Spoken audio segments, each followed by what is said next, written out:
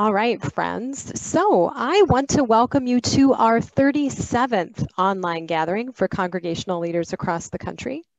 This time is called Being the Church, and it is sponsored by ELCA's Coaching Ministry. I'm Jill Beverlin. I am the National Coordinator of Coaching for the ELCA and one of your facilitators today. It's important for us to be reminded that this time is meant to be a safe and brave space for the people of our church to bring the truth of who they are and how they are doing. These conversations are an intentional step to live more fully into God's dream for us as the body of Christ. I'm really glad you're here, and we have a really fun topic today: improv and adaptive leadership. Some of you may remember experiencing improv from the old show Second City TV or our current Whose Line Is It Anyway? These shows represent the humorous side of improv, but those that know this skill also recognize there are many aspects of this approach that translate well to adaptive leadership. I wonder what improv stories you might have. At some point, we have all faced the unexpected. And surely the year 2020 has brought this lesson straight to the forefront for each of us. Improvisation is an astonishingly effective tool for championing interpersonal communication, establishing connections, and developing meaningful relationships. These are all key ingredients in effective ministry. Today, we are blessed to have the Reverend Mike Weaver with us. In the winter of 2004, when Mike walked into his first improv class, everything shifted for him personally and professionally. Not only did he find his creative home, he began to see how the art of improvisation applied to pastoral leadership. Since that day, he made it his mission to connect the dots between improv and the church. Mike serves as pastor in the Southeastern Ohio Synod and is also their Synod Coach Coordinator. He is a professionally certified coach and has trained in improv with groups all across the country. Mike, we're thrilled to have you with us and look forward to learning more about the connection between improv and our work in the church. Welcome to our space. Thank you very much, Jill. I'm so happy to be here. It's great to, man, this is awesome. I love this topic, and I love being here with all of you. And I see some familiar faces and a lot of faces I don't know, some names, and regardless, we're here together, and that's what's important about this space. So happy about that. So I just want to begin just to get us, I want to share a prayer actually by Thomas Merton, one of my favorite leaders across church history. And before that, I want to share a verse or two from Luke, just to get us centered a little bit. And it's Luke chapter 10, when Jesus sends out the 72. And as I think about these verses, it reminds me of how at the heart of God is improv. And he invites us into improv.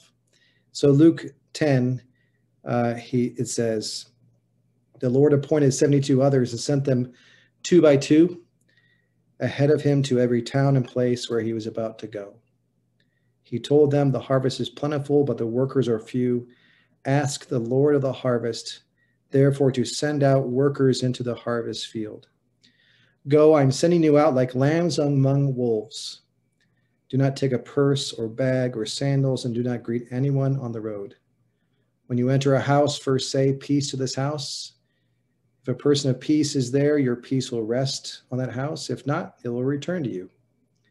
Stay in that house, eating and drinking whatever they give you, for the worker deserves his wages. Do not move around from house to house.'" And very, very briefly, it's an improv exercise for the disciples. And everything we're going to talk about today, I could talk for a week on this topic. But we're going to capsulize it in a half hour. And this experience for the disciples, the 72, and for the 12 before that, is an exercise in improv because they're entering uncertainty. They're lambs among wolves. They feel they don't have anything. Don't take anything with you. And improvisers, you step on stage and you don't have anything except each other. And Jesus sent them out 2 by 2. You have each other, and that's all you need right now.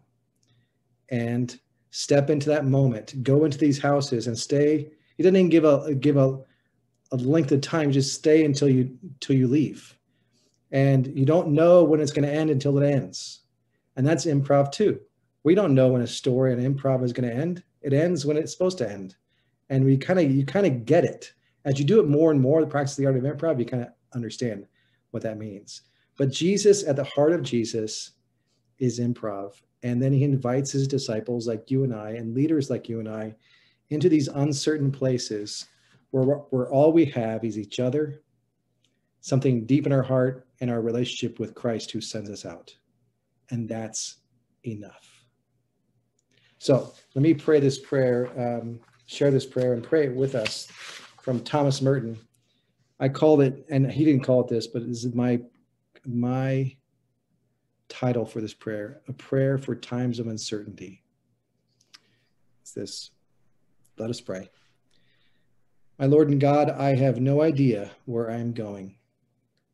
I do not see the road ahead of me. I cannot know for certain where it will end. Nor do I really know myself, and the fact that I think I'm following your will does not mean that I'm actually doing so.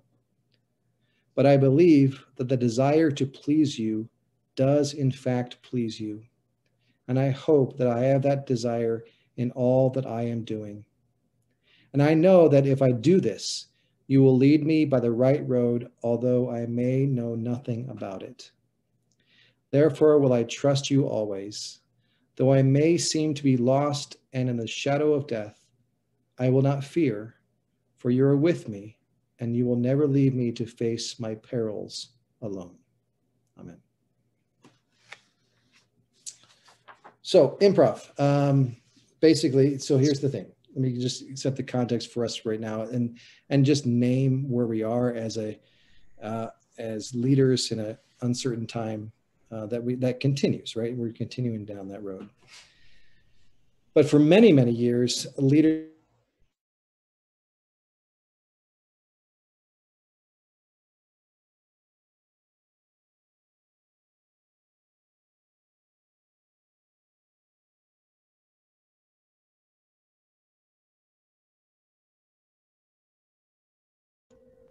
So is Mike putting us on the spot?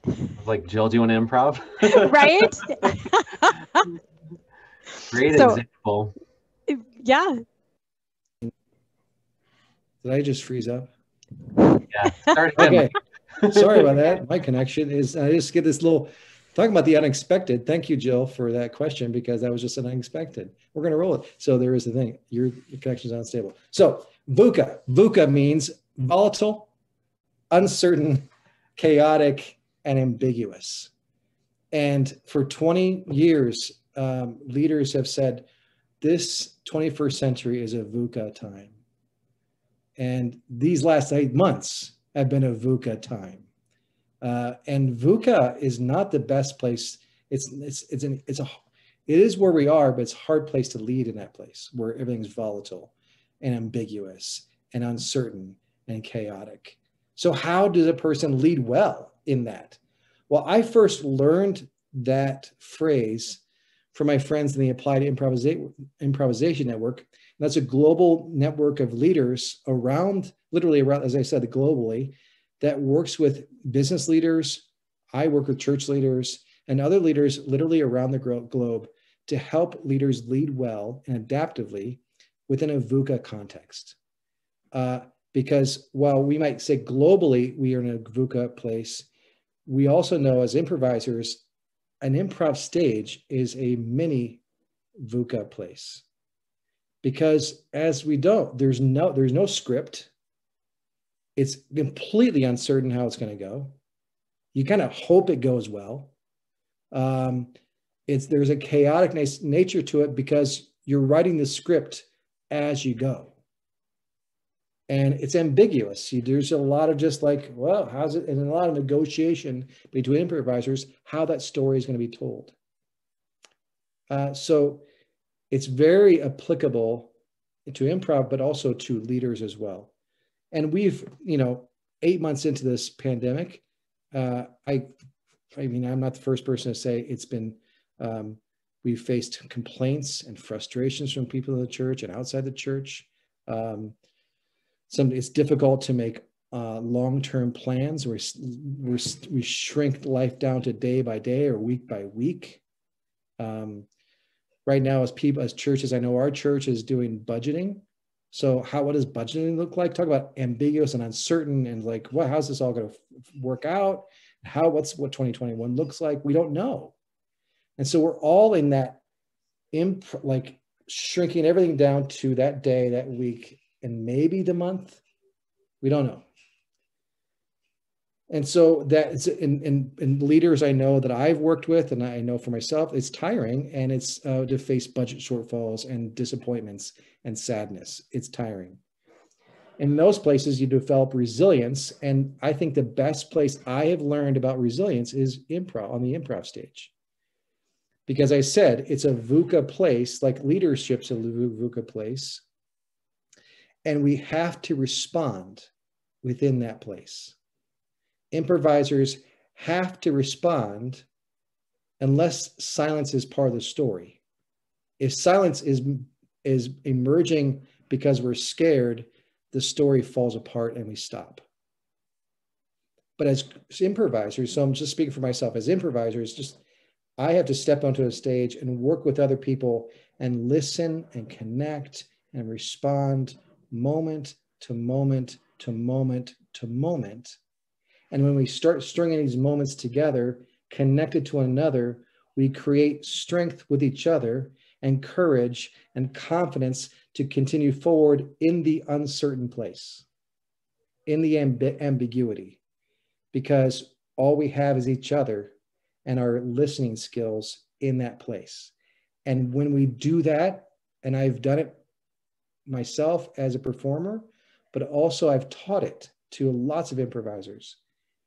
When that happens, magic happens, quote unquote magic. That is, a story emerges.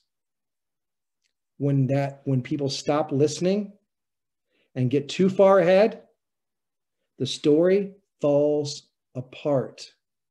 It happens 100% of the time.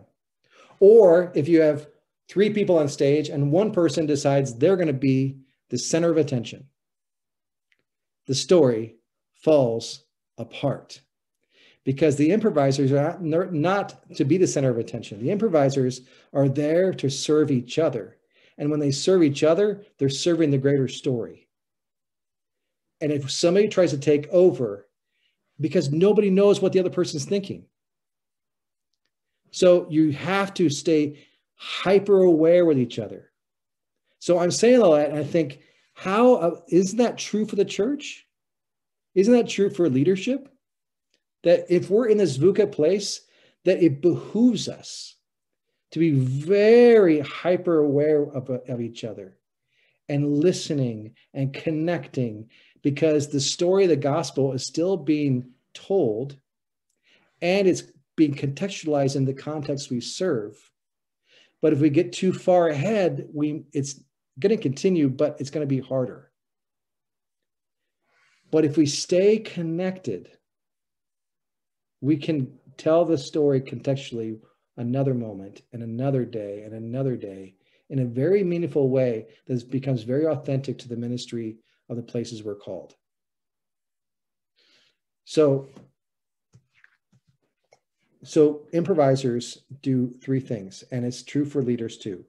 We stay centered in the ambiguity, in the uncertainty. There just has to be a place of centeredness. There's a great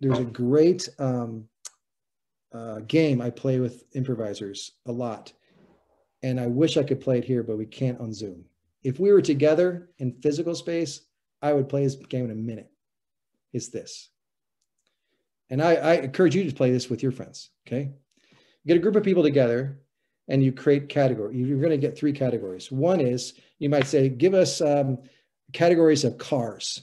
And each person thinks of a car. And then I pass my car, Toyota, to that person. That person I just pointed to passes it to another car, a Honda. And we basically have categories. But eventually we're taking these, have one category, then a second category with a different pattern, and a third category with a different pattern on top of that. And it's completely chaos. But you're trying to keep the patterns going at the patterns you established. And the only way to get through that game is by completely like centering in that moment. And your mind has to be incredibly calm. Because if you get lost in everything else, you'll get lost. But if leaders, we can stay very centered in Christ, things start to emerge. We start seeing the next moment emerging. Confidence, centeredness, and staying connected. So let me tell you my quick story of improv in my life. So I was in 2004, as Jill said, I'd been a pastor for 6 years at that point, and I'd gone to an ice cream store in Columbus, Grader's Ice Cream, one of the best ice cream in all of the United States. And so I walked in, and to my left on this bulletin board for community events, there was a picture. It was a flyer, and it said, "Improv for Professionals." And I said to myself, I know what improv is. I've never done it. I've seen it on TV. I'm a professional. I think I can do that. And so I signed up for a class, for six classes. And that, as I said, that first class, I felt at home in a moment. I realized I've been doing improv all my life. I realized I've been doing improv for 6 years as a pastor as well. And certainly it was designed to say, think on your feet, to learn the skills about thinking on your feet as a professional, to think creatively outside the box as a professional. And yet it was much more than that improv class.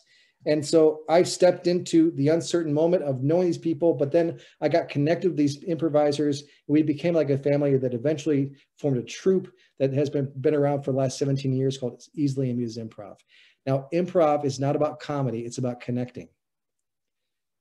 Improv is about connecting. Improv can be dramatic. It can be incredibly tear-jerk, a lot of tears. It can be draw the audience in, like, oh my gosh, I can't believe this is happening, like the best drama would do. Or it can be incredibly funny. I've seen it all. I've been part of those things because we don't know what the story is going to be until we start telling it moment to moment to moment to moment together, connecting with each other, each moment, each body movement, each word that's shared. And ministry is like that too. If we reduce ministry to just one tiny little thing, we're missing it. Ministry is so complex and so broad, but what the common denominator for ministry is, it's about connecting. And out of those connections, something else emerges. The story emerges. Now, my friend William Hall says this: we don't know what we're going to do, but we know who we're doing it with. Invest in those relationships. Now, he tells that to executives that he works with, high-level executives of Fortune 500 companies. William Hall is an applied improviser as well. That's how I know him. And he said that's what happens on stage, but that's how it happens in leadership too. So my challenge for the synod I serve as a coaching coordinator, I put out a challenge to our pastors to say, and for me as well, we don't know where we're going as a church right now in 2020. We don't know. But we do know who we're with. So who are the key relationships right now in your leadership that needs investing in? And people need to be seen. So if some of you have your cameras on, I just want to pause for a second and do this. Would you do me a favor and see people on this screen? I mean, take them in for a moment. See their eyes, see their facial expressions, just see them. Look around the screen and just take them in for a moment. See them. That stuff matters. And that's the beginning of improv. One of the best improvisers I've ever had a privilege of training with is Gary Schwartz, who lives in Washington State. Gary Schwartz was an apprentice to Viola Spolin. Viola Spolin, her son started, I think, Second City, Chicago, I think. Viola Spollen was a long time improv teacher. She wrote us a bunch of books about it. One of her first exercises to every beginning improviser, whether they're kids or adults, before she died, and Gary continued it forward, was see people. See and be seen. Art, the art, like whether it be painting, photography, any art form, begins with seeing. If we can't see, quote, if we can't take things in, we can't go anywhere. So if you think that Luke or Jesus sent out two by two, they had to see each other and walk together. They had to see the people they're entering their houses with. They had to see them and take them in and appreciate them and just draw them together, because when we see and we're drawn to each other, things emerge from that point. So see each other and start investing in those relationships. So I encourage you today to think about who are the 1, 2, or 3 key relationships as a pastor you have right now that need to be seen and invested in. And these are your storytelling partners that you're improvising with, whether they know it or not. You know that. Let me tell you, so when I first met my wife, I've been married 8 years, and I hadn't dated for a long time, and here's what happened. I was incredibly nervous before I met her. I met her online. She lived in Columbus. I lived in Columbus, Ohio, but never met in person. And I was incredibly nervous, and I didn't know what to do. And I thought, let's just meet for coffee. And she thought, we're going to meet for coffee for a date? I didn't know. I was a pastor. I didn't know what to do. I'm trying to funnel my way forward through this. But here's how I got over my nerves. I said, Mike, what do you know? I know improv. I'm going to approach this conversation as an improvised conversation, which it is. Because I don't know what she's going to say. She doesn't know what I'm going to say. We're writing the conversation script as we go. So we talked for an hour, and it was an incredible conversation. She didn't know I was an improviser. I didn't tell her that. She didn't know I was improvising. I didn't tell her that till later. But I knew that. And that made all the difference. Because what it did was it brought me into the present moment. It got me out of myself, got me out of my fear, got me out of my stuff, and brought me into courage and confidence, and brought me into one of my favorite rules for improv: make the other person look good. My job as an improviser, my job in that moment with my first date with my wife was to make her look good.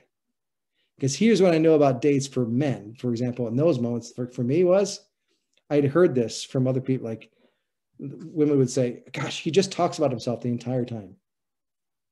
I don't want to do that. I want to switch the script. That is, I'm going to make her look good because she is such a valuable person. And if it never went anywhere, I made a friend. Right? And that's how I let go of the outcomes. Just forget the outcomes. Let it go. Be in the moment with each other. And eventually something else happened, a second date. I didn't know if that was going to happen. But we can all do that. We can all do that. Be incredibly present. Put down the phone. Get our heads in the same space that our feet are. And be incredibly hyper aware of the person we're with. And we see them. We take them in. And we respond honestly, and we make them look good. Because listening is a skill that makes the other person look good. Because when you really listen to somebody, they feel incredibly valued. Even if you incredibly disagree with them, disagreement is immaterial at this point. It doesn't matter. I might disagree all day, but if I value them as a person, there's a beauty of grace that happens in that moment. And we all know that. We've all experienced those things. It's now putting that together even more, like consistently on a daily basis, on a moment basis. And I literally have strived to, and I'm not perfect at this by any stretch of the imagination, But daily, I think about these things. How do I approach this day as an improviser? How do I approach this moment? How do I approach this coaching client I'm with? Every coaching conversation is an improvised scene for me. And I'm there to listen deeply to that person and respond honestly to that, and not pre-plan questions. I can't pre-plan questions because I don't know what they're going to say. I don't know what they're going to say until they say it. And I can't think of a question until they say it, whatever that was, right? So it's all improvised, and we don't know when it's going to end until it ends. We finally figure it out when it's going to end. It happens all the time. And it takes confidence to enter that uncertain moment where we don't know when it's going to end or what it's going to be or how it's going to turn out. The outcome will be, it will be whatever it's meant to be. And that's improv. Let's see. Let me think about what else here. I'd also say this: look around this, these tiles here, these faces, your names and your faces, who you are. I asked you to see people. Now I ask you to look around, see them, but don't see them. See, but don't see. It's almost like you're looking through them to the wall behind them or to the background behind them. You know what I'm saying? See them, but don't see them. And now see them. Look around and see that person. See their faces. See their eyes. And now don't see them. Don't see them. See them, but don't see them. And now see them. Too much of our lives is seeing but not seeing. Too much of ministry on Sunday, if we're gathering in person right now or not, whatever it is, especially if it was in person, we're so busy and we see people but don't see them. And you and I have felt that place where we're seen but not seen. It doesn't feel good. But if we're seen, and improv, that's an improv game that Viola Spolin said, that see, but also see, but don't see. She goes, because improvisers on stage can see, but don't see because they're in their heads. They think they know what the story's going to be. They know what the next moment's going to be, and they get too far ahead and the story falls apart. All the time. 100% of the time, without exception. But if you can slow yourself down and see, and aim at making the other person look good by seeing them, by listening to them, magic starts happening. Magic starts happening. Okay, so that's improv in a nutshell. Boy, I could go on forever about this, but we can't. But you're going to talk about in your small groups. Jason has got everybody in small groups, right, Jason? Yeah. There's questions you have. There's actually a couple games. One is a pet peeve game. And I give that to you because I just want you to be honest for a minute, 1 minute at a time. And the description will be in the chat. All right. Thanks, everybody.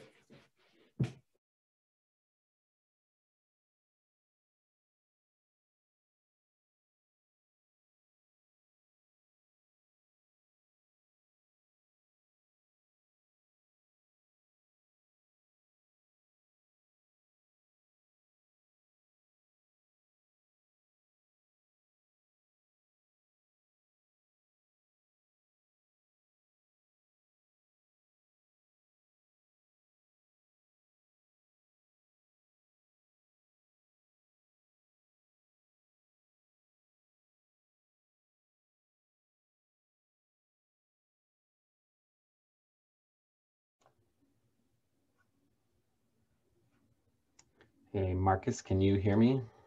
If you're able to unmute.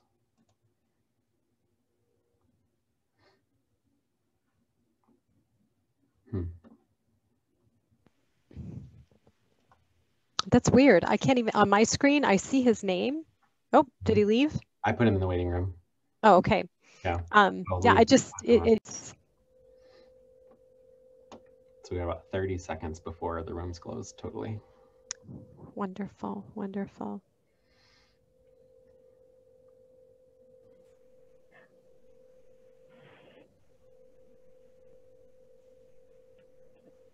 Oh, Judy, were you saying something to us because you were muted?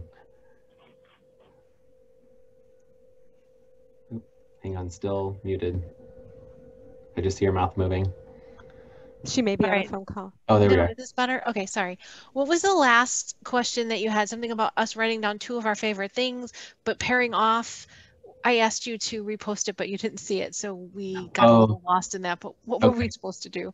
No worries. I think Mike will cover that, and we are all back. Okay. Hey, Okay. bro. Okay, so basically that last thing is, I'm improvising my way through that question for this group because I never done that game on a Zoom, so I didn't know if it was going to work or not.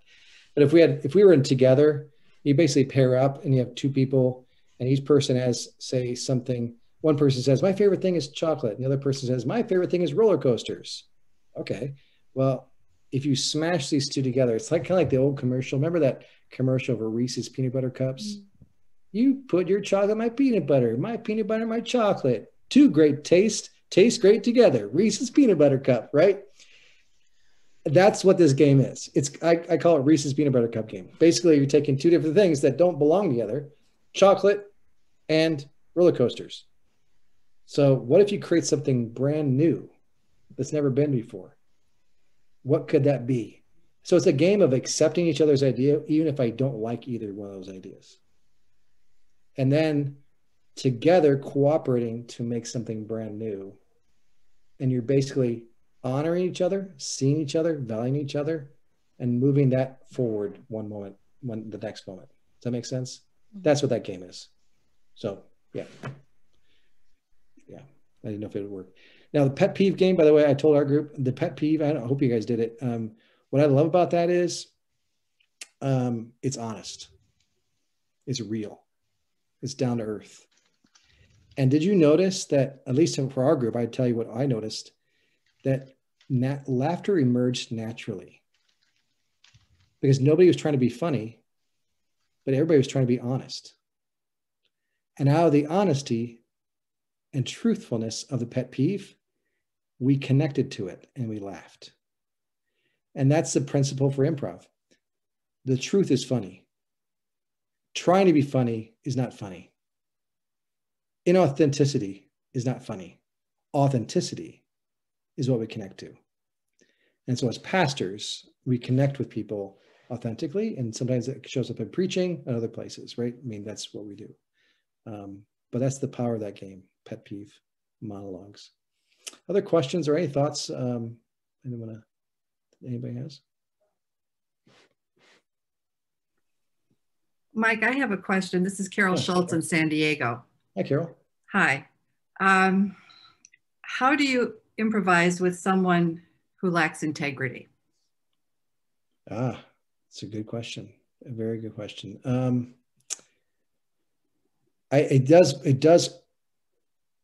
It's a tough place to be because I'm not sure what the integrity is, the issue is with the integrity, but just on a basic level. Just saying, their actions and their words are inconsistent. They say one thing and do the other. Right. That's a tough place because it's like you don't know what to connect to. Mm-hmm. And so the improv is only shrunk down to, in a very meaningful way, I see you. And that's about, because it's hard to build on something if it's so inconsistent all the time. Yeah. It's hard to go anywhere. It's kind of why there's a thing called yes, but. It's tough to create something when there's always yes, buts. Yes, it's kind of an acceptance, but we really don't want to do that. Well, then you can't do anything with that. Yeah, and the one thing I know about improv, or that I've been told about it, is that it builds on yes and. Exactly. That's right. Yep. And if a person lacking integrity, you really can't have yes and very well. Yeah, that's and that's a situation that I'm finding myself in. So. Yeah, and then it's finding the people that you can build with. Yeah. Right. And so maybe this is not the best improv partner, quote unquote, improv partner. And there's other people around that kind of get the yes and without explaining it too much, right? Because they just kind of get it. Yeah. Thank you. Yeah, you're welcome. Absolutely. Anybody else? Questions?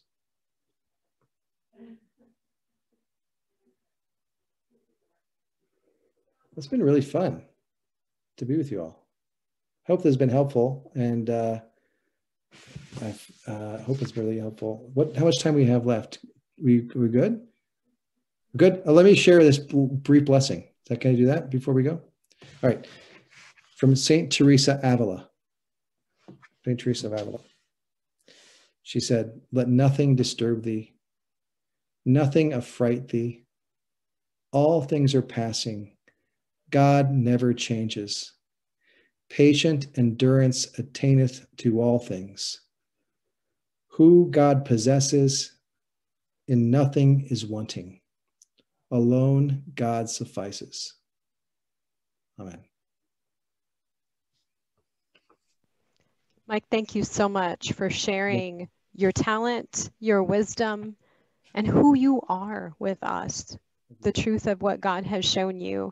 I know for myself, I invited people in the chat area to share some of the themes that bubbled up for them and what they're still wondering about and what they're walking away with today. And I know that for me, my phrase that I'm walking away with, Mike, that you taught me is connect with the people around me, serve them, and have that goal of making them look good. And in that connecting and deep listening, which is one of our primary skills as coaches, right? That happens. We honor those people and they feel valued. So thank you. Friends, we, as always, appreciate you being with us. I'm taking the time to look at each of your faces as I'm saying this and not looking through you, but seeing you. Thank you. Thank you for the work you are doing in God's kingdom. It has eternal significance, never doubt that. Please join us again next week. We will be meeting with Rachel Alley again and our work on growing young and everything that that means, not just chronologically young. And Tammy and I will stay on for an extra 30 minutes for those that desire additional conversation. And God bless you. God bless.